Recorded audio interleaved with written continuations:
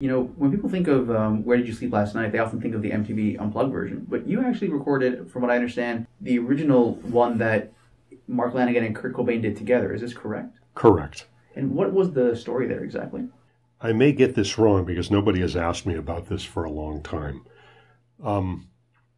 At some point, there was a session where Mark Lanegan and Mark Pickrell, the drummer from the Screaming Trees, and Kurt Cobain and Krist Novoselic were going to come in and record a side project that they'd been doing where they supposedly were writing some songs together.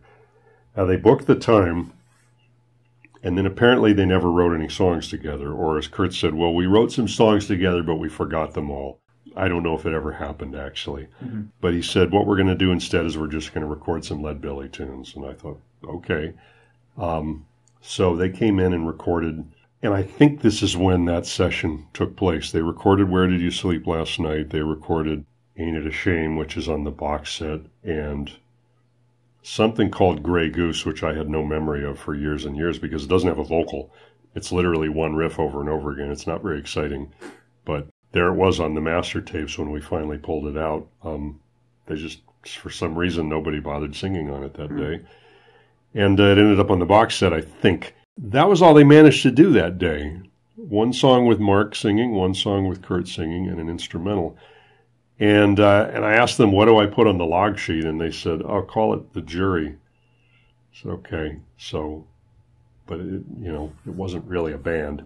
But it was the only time I got to record Mark Pickrell drumming with Krist and Kurt.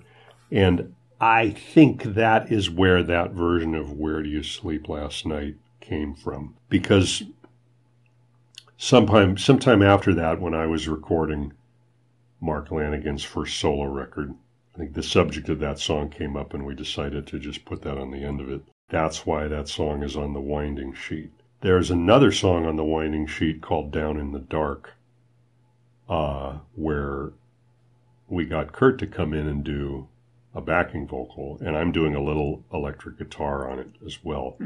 Probably the only thing on which I'm playing guitar with Kurt singing that exists, which is interesting. I haven't really thought about that. Yes, but that was the version, that arrangement of the song, I think, is what inspired Kurt to do the song at the Unplugged session much later. Really? Probably so. Although really, Kurt was present when we recorded the Mark Lanegan version, so, I'm sure they arranged it together. Anyway, this is all speculation. So for you, when you listen to, I guess, the Unplugged version, how does it compare compared to the versions that you were involved with? Like, what do you think of it? The arrangement is the same. The difference really is the instrumentation and the vocal. He sings it very similar to how Mark Lanegan sings it, but, he puts the sort of Kurt passion into it, really. Yeah. Different players, different instrumentation. I think the only thing in common is, Kurt's playing acoustic on it.